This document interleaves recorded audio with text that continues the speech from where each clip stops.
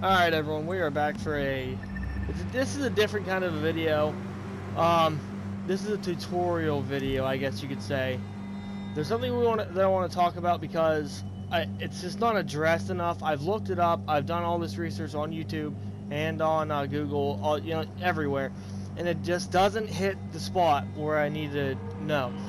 So, I've done a bit of research myself through in-game tampering and stuff like that. Tinkering, not tampering, tinkering. So, steering clamping, not steering clamping, like the clamping stuff. I just want to show you guys this the easiest way that I can. If you guys watch to the left there of my speedometer, watch how fast it accelerates. Okay, you see that. Now watch this. So this took me a minute to figure out.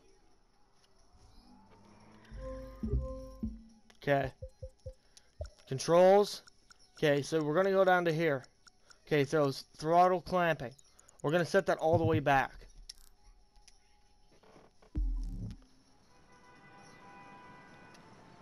Now watch how fast that goes up now on the left there.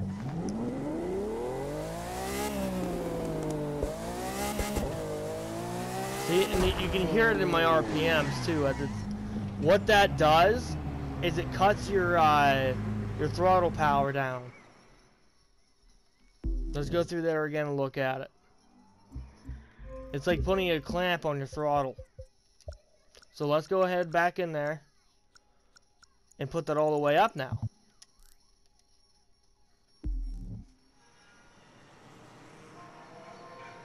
Now watch it. Oops. Much faster. It can be done to any car, obviously. Now, I know what you're thinking. What the hell is the point of that?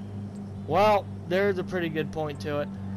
Say you're in a race that's like... Let me find just a random race. This race right here. See how it's all over the place and it has a bunch of turns and stuff like that in it? And it's not a race that you want to go, whoa, let's go fast, go fast! Like, say, this one here. Like that one, where it's just basically one big straight road. Okay, that one you want your clamping all the way up, as far as I know.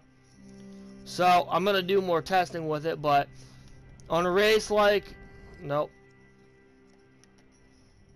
Nope.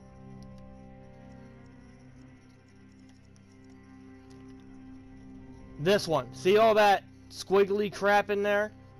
Throttle clamping would be awesome for that because you could have your car at low power going through that.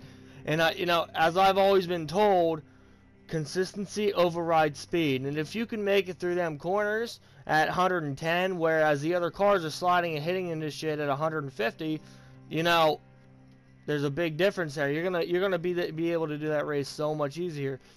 The clamping works for everything. Basically, what it is doing is it's putting a stopper on your controller, like the actual button, and it doesn't let your throttle accelerate past that line. So I hope this helps people out. That's what that does.